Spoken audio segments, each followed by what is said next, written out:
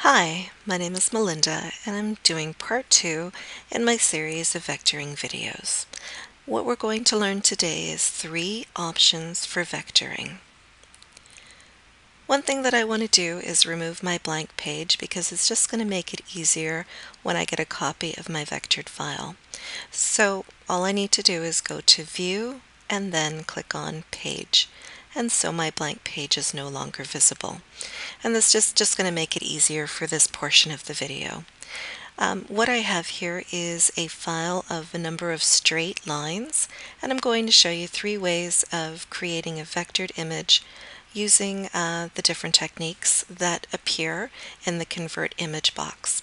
So basically, all you need to do is click on Auto Vecto, and again, if you're using the Puzzles Inspiration, you do have this button, it just looks differently. Yours will either say Auto or it will say Trace, or it'll have one of those words. Click on that button, and then what you're going to notice is we now have the vectorization box, and in there is the Convert Image information.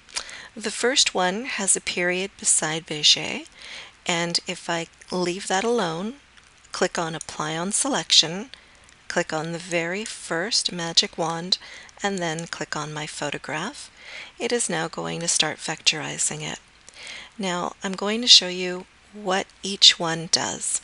So if I now zoom into the bottom portion here, let's just click on the zoom tool, you're going to see that we have some curvatures and that it's not perfectly straight. Even though that is a very sharp file, there's a number of curves. So all I'm going to do is I'm going to click on All, I'm going to click on Undo, and this time I'm going to place a period beside Enhance Curve. Enhance Curve is not something you would ever use on a file such as this. Enhance Curve is something you would use on a file that has a number of curves, but I'm just going to show you what would happen if I use it on this file. So, period beside Enhance Curve, click on Apply on Selection, click on the first magic wand, and then click on this image file. Again, we're now going to have large enhanced curves, and if you look here, we've got an even more curvy aspect to this image file. You see how it's all curvy?